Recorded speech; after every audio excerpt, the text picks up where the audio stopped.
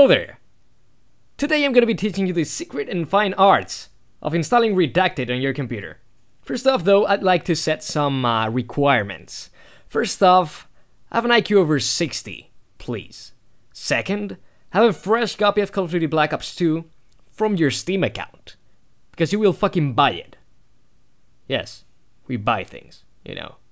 Illegal and stuff. Legal, not illegal. Either way. And finally, last but not least, the redacted files that I will teach you how to get right now.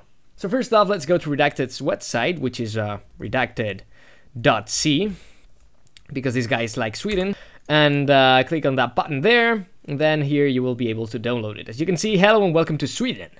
This server operates under the Swedish law. You know, they like Sweden. Either way, let's download the beta, and while it downloads, I will cancel it because I already have it here. Because I'm a decent guy and I've prepared this.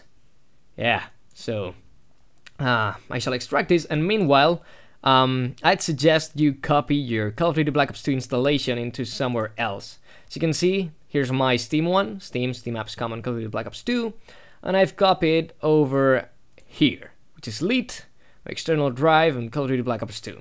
So next step is pretty complicated, I know, but it basically is all about copying all those files into here and overwriting everything. So yes, yes, and yes. Next up, launching T6MP. Now here comes the most complicated part of the entire tutorial, which is introducing your forum credentials. I know, some fucked up shit. If you don't have a forum account, you can register for free on Redacted's website. You go here, register, I agree to these terms, and put all your fucking stupid, dumb information here. Nah, just kidding. I love you guys. I've just had a bad day, okay? And so my info, something like that. Something like that. There you go. I like to remind my credentials, and just by clicking accept, you should go straight into the game. I won't launch it now though, because I want to tell you guys that this is not an official support channel. If you have any doubts as per why this is not working, because to some people this might not work, it's completely normal, you've got a tech support forum here on the one you should go and ask all your questions and check if those questions have been answered already. So for example, help! Fatal error!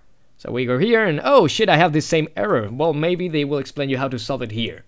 Either way, don't start asking on the comment section of this video, because we, or at least I myself, will not take the time to answer you.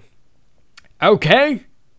Okay. Thank you very much for watching, and I'll see you all next time, which will probably be never, but who knows. Peace out!